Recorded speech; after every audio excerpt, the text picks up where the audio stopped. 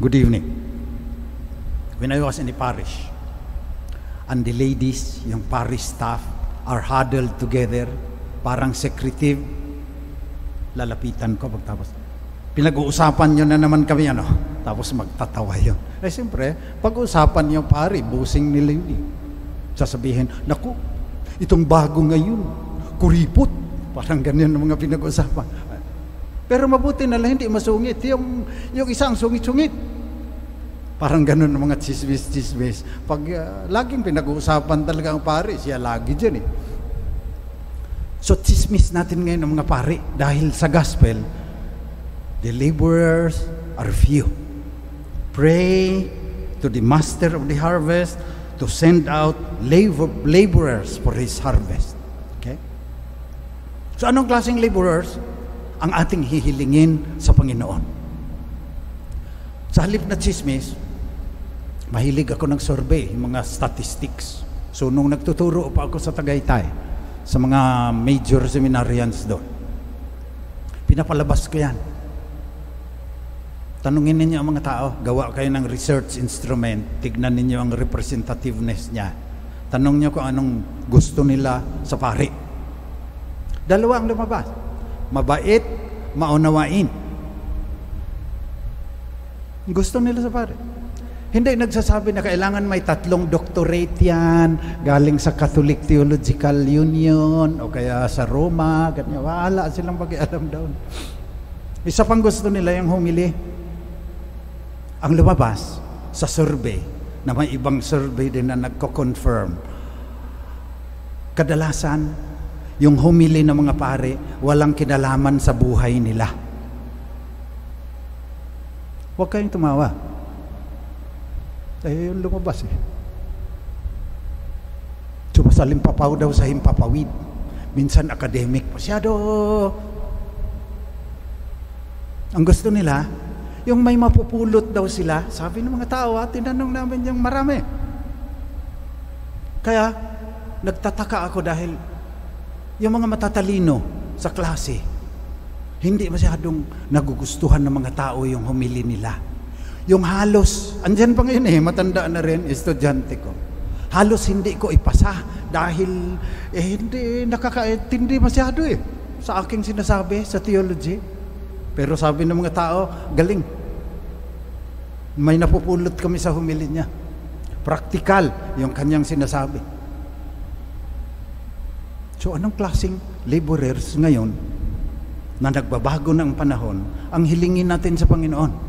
Kasi ang signs of the times will also dictate what kind of laborers. Aangkop yung laborers doon sa nababagong panahon. So minsan, nakikita ako kasi yung pumapasok, yung mga conservative masyado, yung gusto nila yung itim ang sutana, gusto nila yung... Kaya ayaw ng mga bata, anong ganun eh. So pag-usapan muna natin ang Industrial Revolution. Okay? Lalabas sa screen ninyo, the 4 Industrial Revolution. Nasa 4th na tayo ngayon, papunta ng 5th. Ang unang First Industrial Revolution, yung mga makina at saka yung steam engine na bago ang buhay natin yan. Second Industrial Revolution, electricity and mass production nakalagay dyan. Ang Third Industrial Revolution, dumating ang internet, social media platforms. Ano ang fourth? Cloud technologies, artificial intelligence, blockchain technology, robotics. May robot na ngayon, nakakausap na eh. Ginawa pang citizen ng Saudi Arabia. Robot yan. Si Amelia, may algorithms, robot din. Tatanggalin ang trabaho ng mga business process outsourcing natin sa call centers dahil nakakasagot na eh. Makina lang yan. Fourth Industrial Revolution yan. Papunta na tayo sa 5th na lalagyan ng makina ang utak ng tao para nakakasagap na siya ng cloud technologies. So ganyan ngayon tayo. May driverless cars na. Sakay ka sa kotse mo, tinitesting na ng Google, sabihin mo, Makati, Ayala Avenue, number 6750, o kung ano man. Dadaling ka ro. Hindi ka na magdadrive. Kasi may satellite pa. Ngayon nga, may Waze. Sinasabihan ka na ng Waze. Turn left after 300 meters. Makinaya. Anong uring laborers? Anong uring mga pare? Isama na natin ang brothers, mga madre, yung mga taong simbahan. Anong uring mga katikist ang kailangan natin ngayon na Fourth Industrial Revolution na ipagdasal natin kay Padre Pio? Nagdadasal ako dyan. Dahil nung buhay pa yan, sinulatan ko yan eh. Sabi, parang walang kahulugan ang buhay ko kung hindi ako magpapare. 8 taon pa yan bago ordination. Sinulatan ko. Dear Padre Pio, maging pare kaya talaga ako?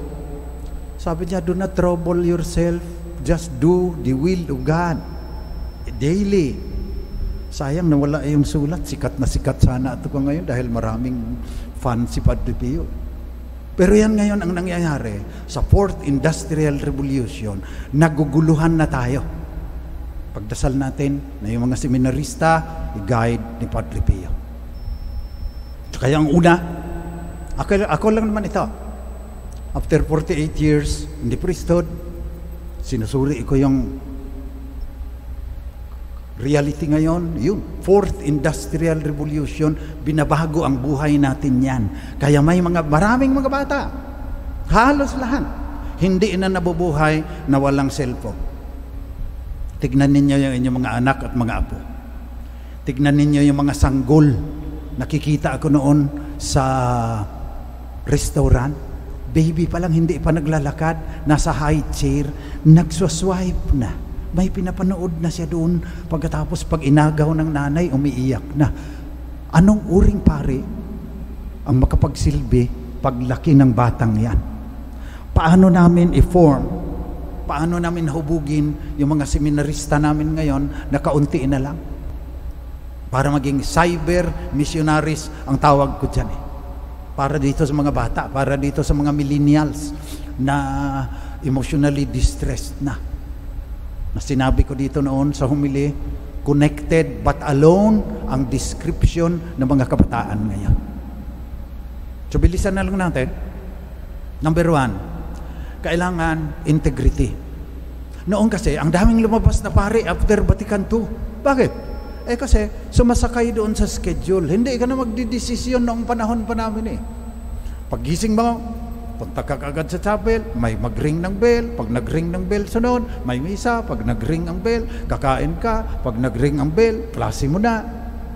So, sakay ka lang dyan sa schedule. Noong tinanggal at medyo lumuwag, maraming naburyong. Hindi nila kaya yung lagi na lang nagdidesisyon. Hindi nila kaya yung makapag-isa. Basag-basag yung kanilang affective at saka cognitive. Yung kanilang feelings at saka yung kanilang pinag-iisip. So naglabasan, exodus. Kailangan natin ng mga seminarista na kahit walang sinasandalan na schedule, meron siyang integrity na magmo-morning prayer siya, magmimisa siya, gagawin niya yung kaniyang. Kasi ganyan na ang panahon ngayon. Sa Amerika, nung nagturo ako ron, wala nang makialam sa iyo eh. Kung kailan ka magbibisa, kung kailan ka mag-breviary, pati yung pagluluto, pagkain mo, ikaw ang magluluto niyan. Kaya master ko yung microwave eh. Dahil hindi ako magluto, marunong magluto. Bili ka noong microwavable, buhay ka na. Ikaw ang maglalaban ng damit mo. Mabuti na lang doon, kaunti lang pinaplansa na damit doon dahil isiset mo rin eh na wrinkle-free. So ganyan ang kailangan natin ng mga pare.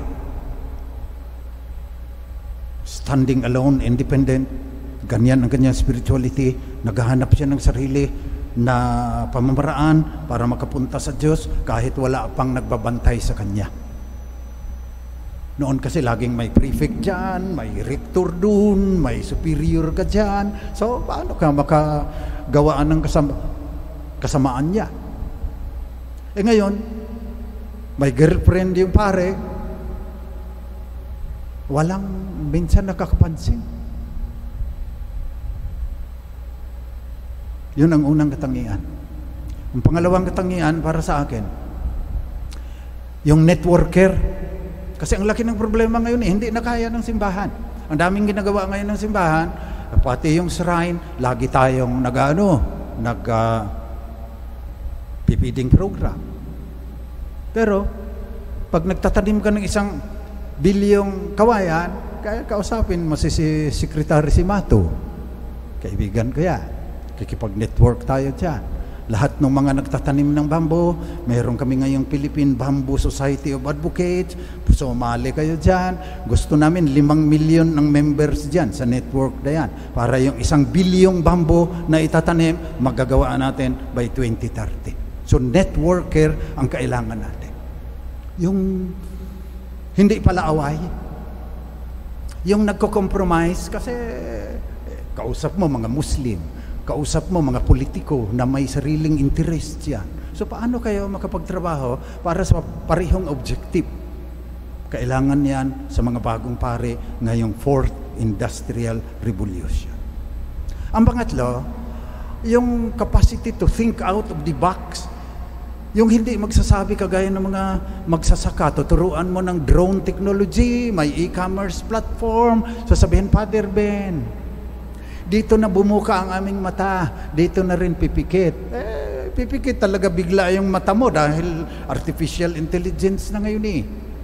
So thinking out of the box, creativity, innovation, yan yung mga laborers na ipagdasal natin ngayon para mapangalagaan, marunong silang mag-alaga noong mga millennials ngayon at saka Generation Z na ang buhay nasa cellphone na nila. Paano magkamili sa mga bata?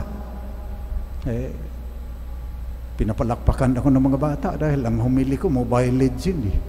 Nagsalita ako kanina sa mga bidil, 100 yung mga estudyante. Hindi makapaniwala na naglalaro ako ng Mobile Legends dahil kilala ko lahat yung mga hero sa Mobile Legends. So sana, yung mga daparing darating, ayun, independent. Hindi mo na kailangang sabihan na yan ang nag-integrity. Kahit wala nang sinasandalan, can stand in his own feet. Pangalawa, marunong network or die ang kasabihan ngayon eh. Kasi malaki ang problema, hindi lang yung magpakain ka ng 50 mga bata. Milyon na mga bata ngayon na walang protein. Tapos, yung creativity, yung innovativeness, pagdasal natin, na dahil nagbago ang paradigms, aangkop din yung mga strategies ng mga pare, yung mga laborers, nakakaunti lang. Sabi ng Panginoon, the harvest is abundant, but the laborers are few. So ask the master of the harvest to send out the more effective laborers for the harvest in the time of the 4th Industrial Revolution.